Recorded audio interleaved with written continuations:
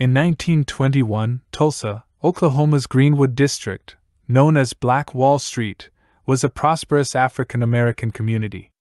However, a racially charged report in the Tulsa Tribune about an alleged assault by a black man, Dick Rowland, on a white woman, Sarah Page, led to severe racial violence.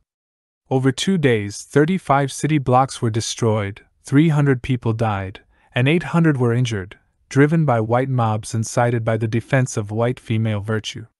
Greenwood was a self-sufficient, thriving community, established intentionally by wealthy African American O.W. Gurley in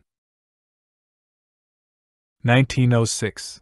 It had banks, hotels, and other businesses, with a remarkable school system and even 6 black families owning planes, a rarity at the time. This prosperity, however, fueled jealousy and resentment among less affluent white neighbors, leading to the violent events.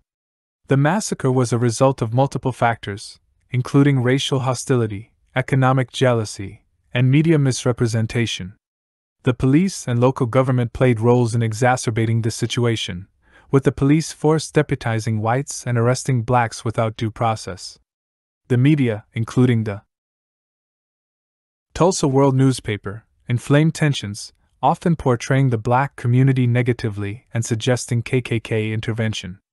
The underlying causes of the massacre included rapid demographic changes, economic threats perceived by whites, and the effects of segregation, which, while benefiting black businesses, also limited their opportunities. The Greenwood district was seen as a challenge to white supremacy and American capitalism, which historically favored a white elite.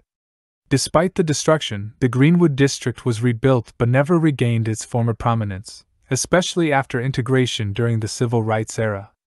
The events in Tulsa illustrate the challenges faced by African Americans in a socio-economic system structured to maintain white dominance.